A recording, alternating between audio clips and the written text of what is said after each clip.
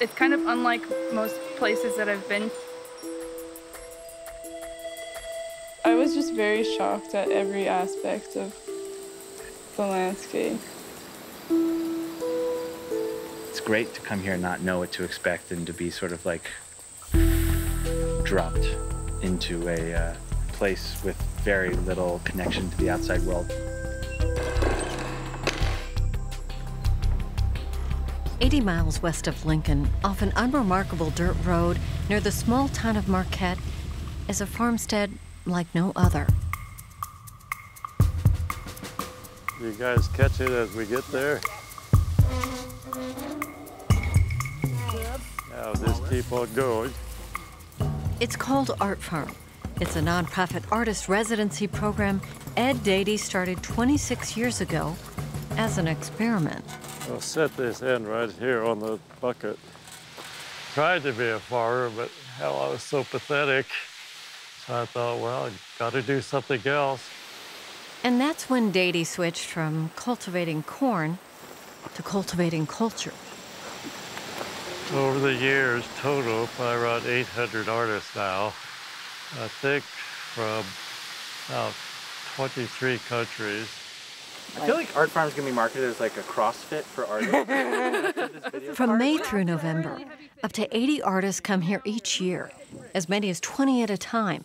The accommodations are rustic. The studio spaces are equally spare. Some buildings evoke abandonment, others a simple charm. But the evidence of creative energy is everywhere.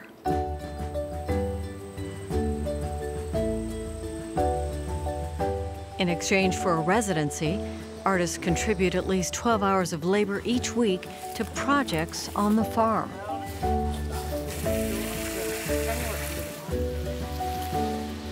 My name is Grace. I'm originally from Hong Kong, but I was raised in Los Angeles.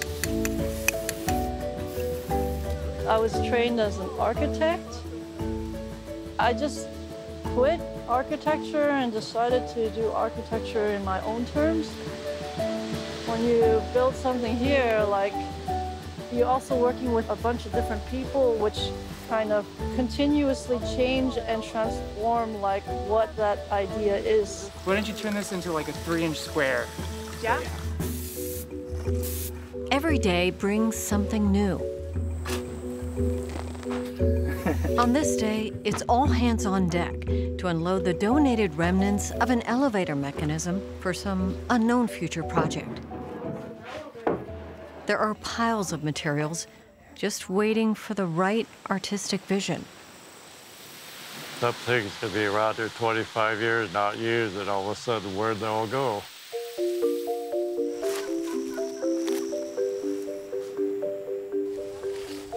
Beyond the work exchange, there are few rules.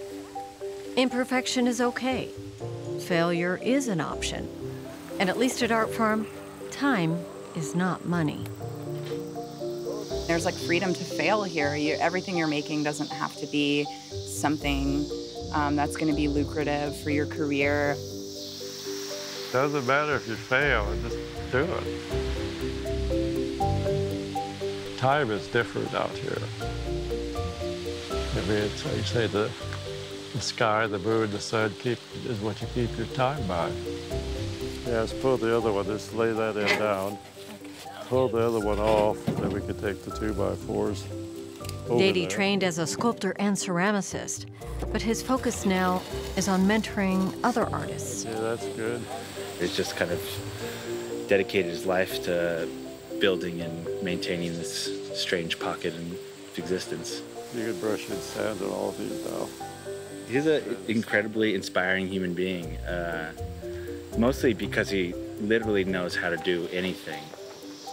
He treats us all completely equally, whether you're a poet who's never hammered a nail or, you know, you're a sculptor who's built like massive structures.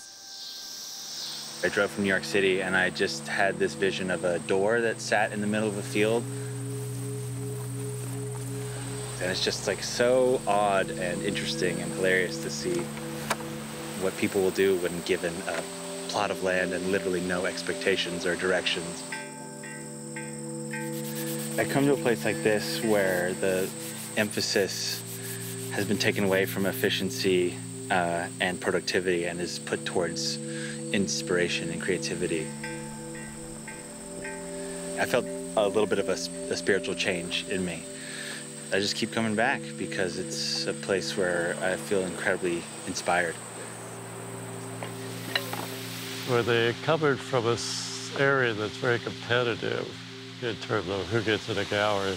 You see that the first week they're here. That competitiveness has come with them. And then they start to pick up on the art farm, where everybody sees this initially as, God, this a chaotic mess.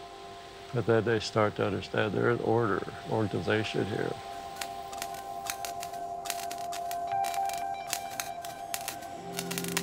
We're building a basket-covered platform for Art Farm for people to be able to work during the day in a pleasing environment, write poems, make a painting. The whole building is sort of based off of shaker basket styles. I've been experimenting with like traditional craft styles and how like the structure of those and the manipulation of material can affect experimental architecture. Our point is going to go forward. Yep, you guys walk backwards. Yep. Art Farm is such a wonderful place. It's a very like giving environment. We do a lot of things communally. We have a lot of meals together, and we work together to actually build the physical property here. And I think that bleeds over into everyone's practices, and people support each other in a really beautiful way. I think it's going over there. By the welding area. So maybe we should just build a ramp. Yep. Admittedly, Art Farm isn't for everyone. The longest residency has been 4 years. The shortest, 45 minutes. You don't know if it's like romantic idealization of what rural America is. When you get here, damn, there's mosquitoes biting you all the time. The wind drives you crazy. You gotta walk in mud sometimes. So yeah, some just cannot take it. Well, I've only lived in cities my whole life. I was a little shocked by the rustic nature of it at first. I mean, I still haven't gotten used to like bugs eating my flesh all day, but I really enjoy just like being able to work outside like this. I've grown to like it a lot. In 26 years, only 3 Nebraska artists have applied to the program.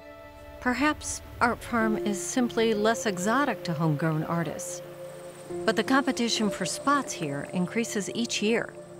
Word of mouth has turned this little-known experiment into a sought-after residency for artists from all over the world. This is my 3rd season, I guess you'd call it. It's changed me in ways that I don't think I could articulate. The gift of time is something that is probably the best tool that any artist or writer or creator of any kind could ask for.